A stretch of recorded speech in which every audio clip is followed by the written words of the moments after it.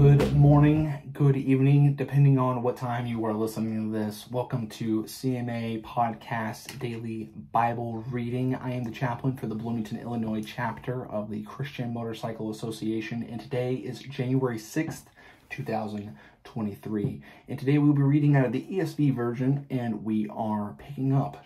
And today we are reading Genesis 5 and 6. So here we go. We've got to keep up with the tight schedules that we have going on, so we've got to keep that going.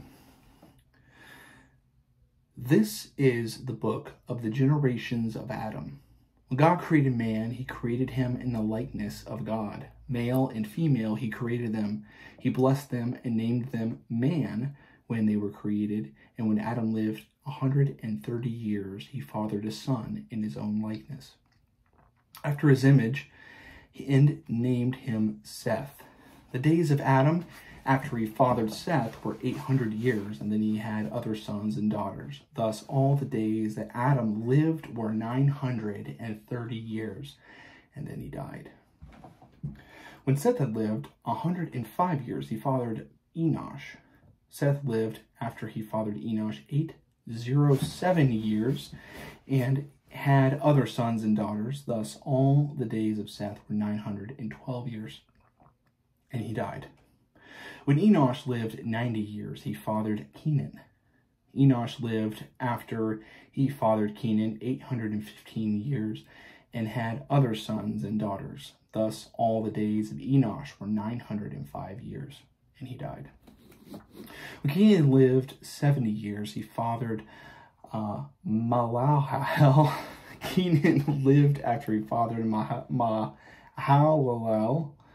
840 years, and other sons and daughters, and thus all the days of Kenan were 910 years. When Mahalalel lived 65 years, he fathered Jared. Mahalalel lived after he had fathered Jared 830 years, and had other sons and daughters. Thus all the days of Mahalalel were 895 years after he died. When Jared lived 162 years, he fathered Enosh. Jared lived after he fathered Enosh 800 years, and had other sons and daughters. Thus all the days of Jared were 962 years, and he died. When Enosh lived 65 years, he fathered Methuselah. Enosh walked with God after he fathered Methuselah 300 years, and had other sons and daughters. Thus all the days of Enosh were 365 years. Enoch walked with God, and he was simply not, for God took him. When Methuselah had lived 187 years, he fathered Elimelech. Methuselah lived after he fathered Elimelech 782 years, and had other sons and daughters. Thus the days of Methuselah were 969 years, and he died. When Elimelech had lived 182 years, he fathered a son, and called his name Noah, saying, out of the ground that the Lord had cursed, this one shall bring us relief from our work and from the painful toil of our hands. Elimelech lived after he fathered Noah 595 years. Elimelech lived after he fathered Noah 595 years, and had other sons and daughters. Thus all the days of Elimelech were 777 years, and he died. After Noah was 500 years old, Noah fathered Shem, Ham, and Japheth. Moving on to Genesis 6.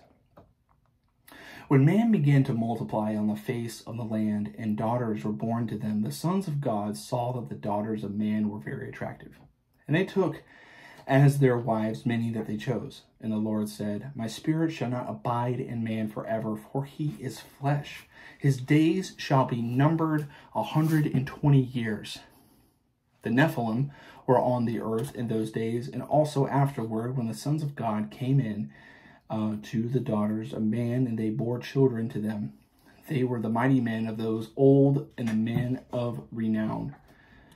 The Lord saw that the wickedness of man was great in the earth, and that every intention of the thoughts of his heart was only evil continually. And the Lord regretted that he had made man on the earth, and it grieved him to his heart.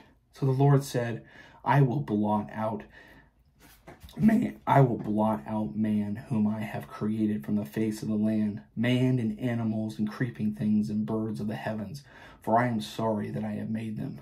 But Noah found favor in the eyes of the Lord.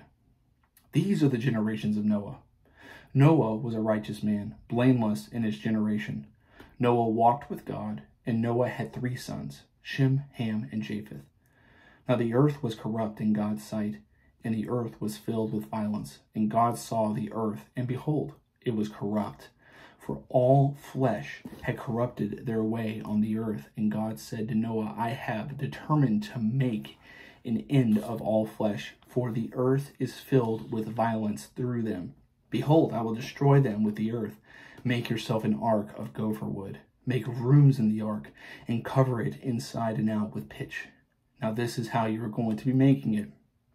The length of the ark is 300 cubits, its breadth 50 cubits, and its height 30 cubits. Make a roof for the ark and finish it to a cubit above, and set the door on the ark on the inside.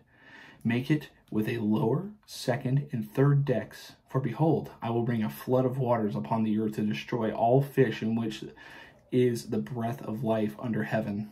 Everything that is on the earth shall die. But I will establish my covenant with you, and you shall come to the ark, you, your sons, your wife, and your sons' wives with you. And every living thing of all flesh you shall, too, of every sort, into the ark, and keep them alive with you. They shall be male and female, of the birds according to their kinds, and of the animals according to their kinds, and every creeping thing on the ground according to its kind. 2 of every sort shall come into you, and keep them alive. They shall take with you every sort of food that is eaten, and store it up, and it shall serve as food for you and for them. Noah did this, and he did all that God commanded him.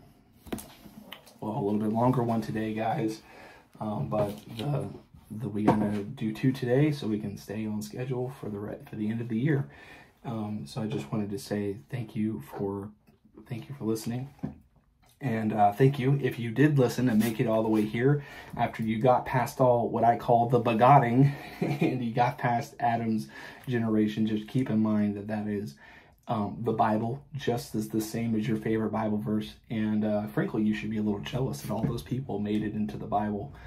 The reason why I love that verse so much is because it is history that we can point to as evidence for God's existence and how we got here. It is important work that God did to establish that we actually have a purpose and our generations matter, and all of the generations from before that, as you see, all in that.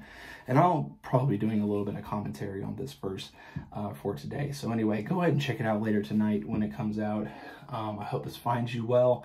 And in the name of Jesus Christ.